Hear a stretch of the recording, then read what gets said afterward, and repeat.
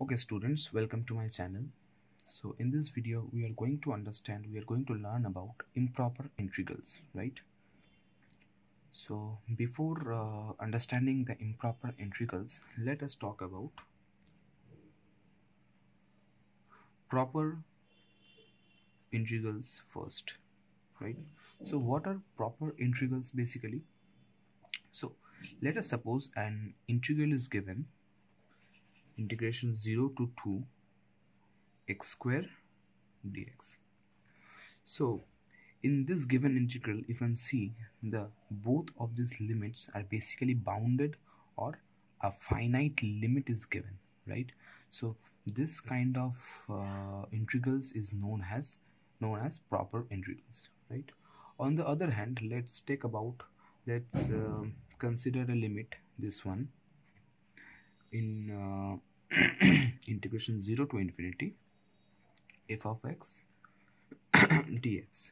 So in this given integral, you can clearly see that the lower limit is bounded, whereas the upper limit is not bounded, it is going towards the infinity. So this kind of integrals is called improper integrals. There are many types. It can be like this also, like minus infinity to 0 f of x dx, right? It can be also minus infinity to plus infinity f of x dx. So where the limit is towards infinity, the upper limit, the lower limit, or both are infinity, or actually not bounded, you can say, in that case the integral is said to be improper. Okay, so improper integrals are basically of two types. The first type we can say type 1, like we say the improper integrals of first kind, and the second one, type 2, the improper integrals of second kind. Let us check out type 1. Okay, before that, how can we define, basically how can we define improper integrals? So the definition, like, let us check out this one, integration a to b f of x dx. So if we want to define this integration as improper integrals integration, then we must write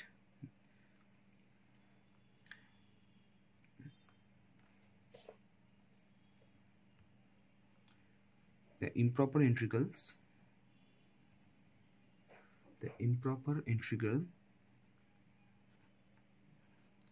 or infinite integral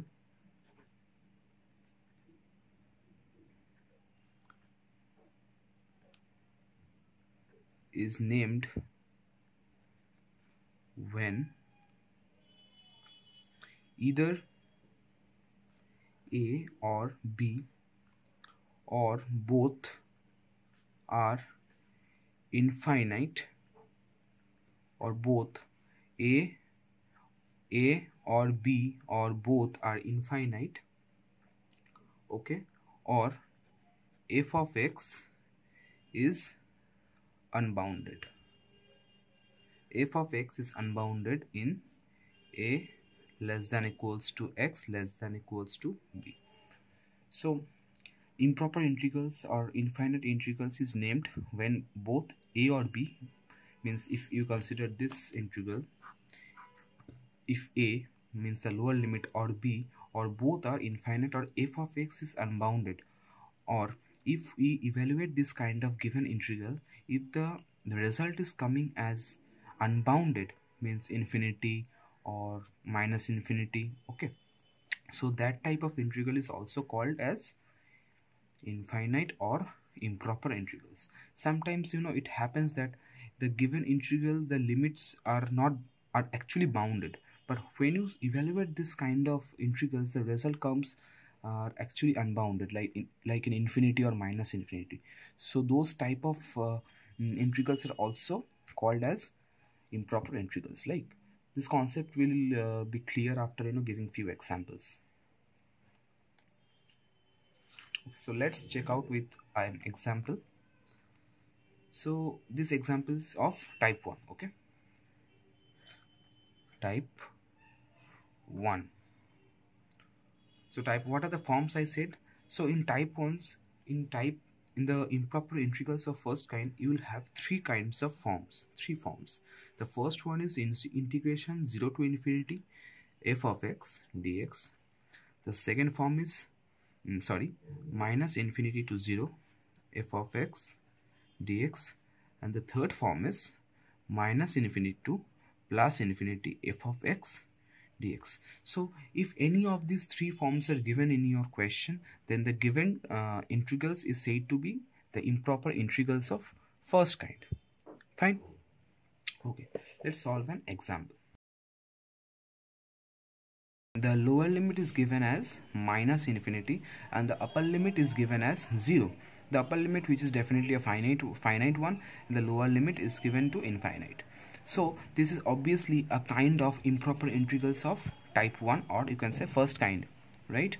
So when the lower limit is given to minus infinity, we cannot solve this. Or we can say we cannot evaluate this rather by the property of integration, right? So we need to eliminate this minus infinity part to to solve this kind of problems. Okay, so how can we eliminate this? By taking a new variable which is approaching towards minus infinity, but it's not actually minus infinity. Fine. If you consider on the number line, you know that by the concepts of limit, the variable tends to that point but doesn't attain that point. It goes very near to that, right? So we can use this by the help of limit. So we can take limit and consider a new variable which I have written as capital X, which is approaching towards the minus infinity part but not actually minus infinity. So when you are taking limit, you can see the limits are changing from infinite to a finite one. So now you have a finite lower limit which is denoted by capital X, right? So now you can write capital 0 to infinity, limit x tends to minus infinity, integration x to 0 e of x dx. Fine. So now you know that by the properties of integration, the limit will remain x tends to minus infinity, and the integration of e to the power x is e to the power x only. The limit is x to 0. Fine. Now you shall see that you should put the limits now. So the upper limit e to the power 0 and the lower limit minus the lower limit e to the power x. Fine. Limit x tends to minus infinity, because you are keeping the variable capital X. Now you shall put the limits over here. So e to the power 0 minus e to the power, the value of x is minus infinity, so e to the power minus infinity.